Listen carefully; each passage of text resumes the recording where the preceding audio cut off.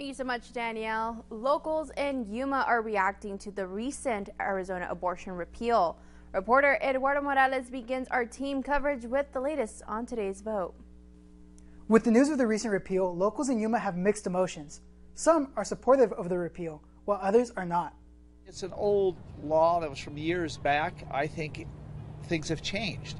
And either we can change with the times, or you can be stuck back where you were before. Arizona State Senator Brian Fernandez voted in favor of the repeal, while Senator Sin Kerr voted against the repeal. Both represent Yuma County at the state capitol. We reached out to Senators Fernandez and Kerr, but both have yet to respond. Meanwhile, there were some humans who are still not totally on board with certain abortion laws. I believe in no abortion. If a woman's willing to have sex, without marriage, and then get pregnant, they have no right to have an abortion.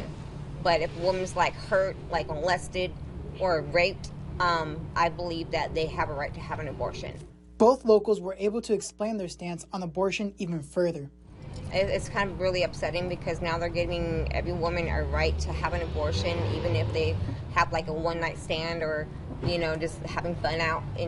That's not right. I'd like to support the women. Why should we have a bunch of old men running around telling women what to do with their bodies, within reason?